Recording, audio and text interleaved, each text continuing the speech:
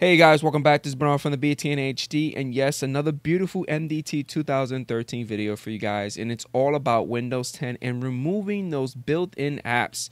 So I did some research, and it looks like Microsoft or someone from the Microsoft team provided a PowerShell script to remove these built-in apps. I created a task sequence already, so let's double click on this task sequence.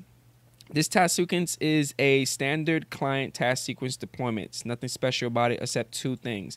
Now, if we go inside the task sequence tab and we go all the way to the bottom, right here in the custom tab, I created two modules. One module is it basically sets the execution policy to bypass, and the other one is basically a PowerShell script that removes all the apps.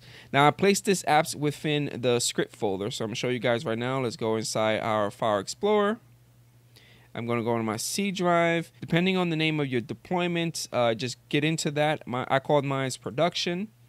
We are going to go into the scripts folder. I created a subfolder inside the script folders. I like doing that just to keep everything nice and organized. Just make sure you call it. And this is it right here. So let's right click on that and let's go to edit. It removes all the built-in apps. Not all of them, because there's certain ones that you cannot remove from the Windows 10, such as Microsoft Edge. That's one of them that does not remove with the script. But the other ones like Bin Weather, OneNote, Xbox apps, those are the ones that are actually going to be removed with this PowerShell script. I'm actually going to place the link at the bottom of the video so you guys can get a copy of it. Again, I got the script from the TechNet blog, so I'm definitely going to place the link at the bottom so you guys can grab it. But again, all I did is I placed the PowerShell script within the script folder, and I called it out. That's it. So we're going to test it out. So I'm going to go inside my host, and I'm going to go into my F drive. I'm going to create a folder with you guys. Let's call it BJ Test V3 because I don't have one of those now. I'm going to copy this path. Awesome. And I'm going to go to File, New Virtual Machine. Let's go to Next. Next again. We're pushing out a Windows 10 64 machine. Let's copy that path there and change the name of our virtual machine to that. Click Next. I'm going to give it to a small size because, again, Windows 10 is real small. I'm not going to be installing anything anyway. Click Next, and we're going to finish. And we're going to power this virtual machine up. It's going to ask me a silly question of this. I'm going to try to get into the Pixie Boot. There it goes, Pixie Boot. Let's pick the 64-bit because that's what I'm pushing out, and I need to get into that 64-bit environment, so let's hit enter. Okay, so my deployment has somewhat begun. I haven't customized my custom settings INI file, so this is the reason why I'm getting that welcome dialog box, and I need to log in, which is okay. So remember, make sure you use an account that has full access to your deployment. If not, this will not work correctly or run correctly.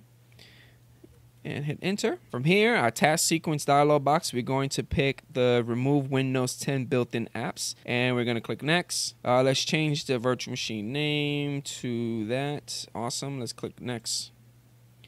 Click next. Next. Again, I'm getting all these questions is because, one, I did not configure my custom settings.ini file, but again, you can modify all this by saying no, no, no to everything, and then all this stuff would kind of not show up during your deployment. I am going to just click next here. I'm not going to capture the image, so we're going to click next, and we're going to begin.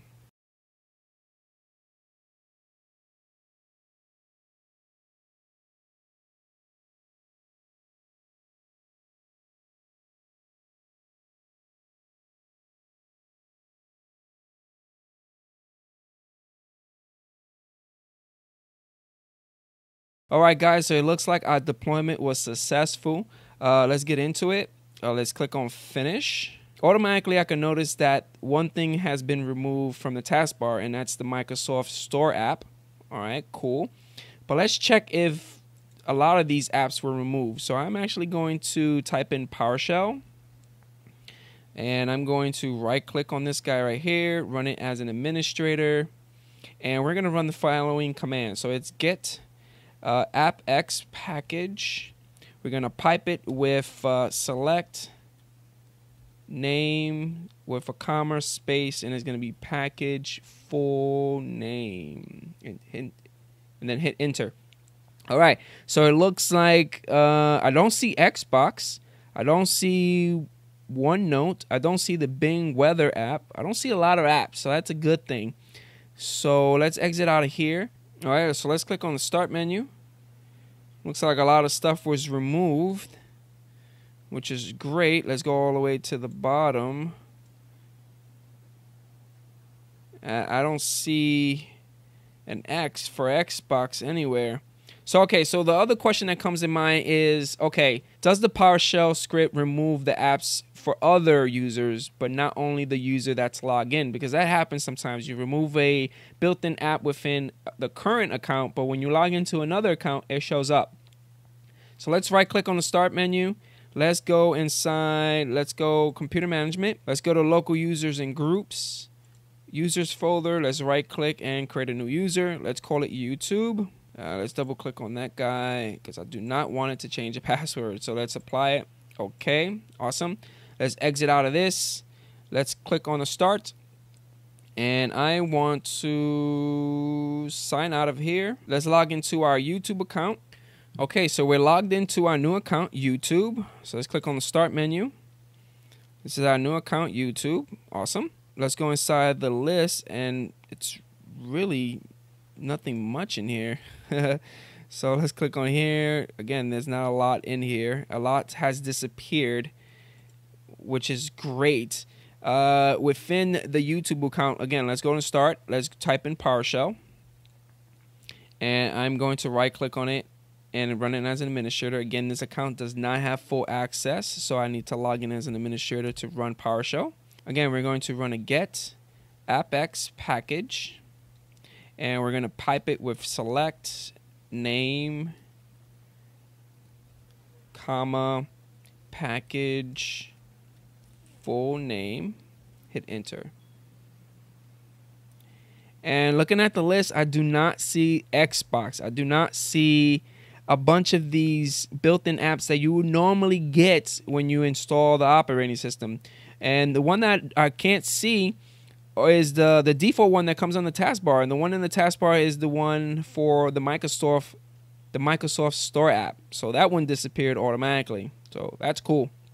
So if I go to the Start and I type in Microsoft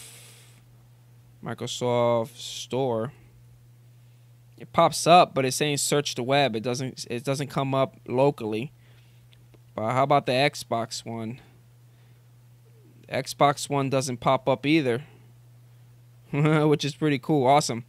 All right, guys, hopefully you guys enjoyed this video of how to remove the built-in apps during MDT deployment. Again, I'm going to place the link at the bottom of the video. That's going to point you to the TechNet blog where I got the remove apps PowerShell script. And hopefully you guys enjoyed. Don't forget about hitting that like button or subscribe to the channel. And I'll catch you guys on the next one. Peace out.